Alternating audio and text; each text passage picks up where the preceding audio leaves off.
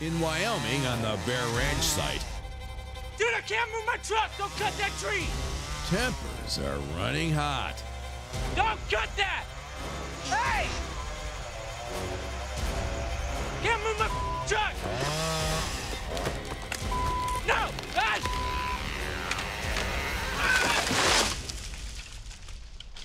The I got enough wood now. Get your truck turned around. Dude, I'm not playing no more.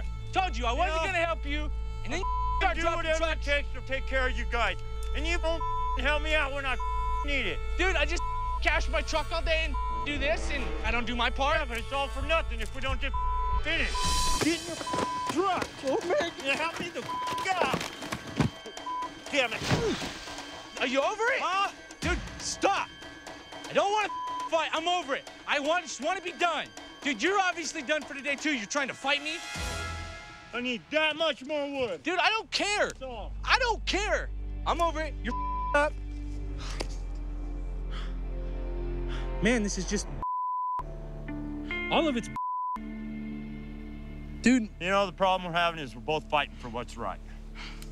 I'm going for the right reasons, and you're wanting to stop for all the right reasons, too. You okay? Yeah, I'm fine. You all right? I'm fine. Got a hugging you? Nope. Touch me. Touch. Dude, I don't want to come back up this hill and drag out more trees. Let's just do it right now. And we're almost there. Just help me finish. Do one log for me and we'll call it quits.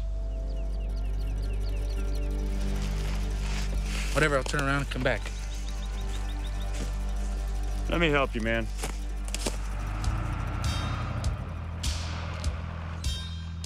That'll do.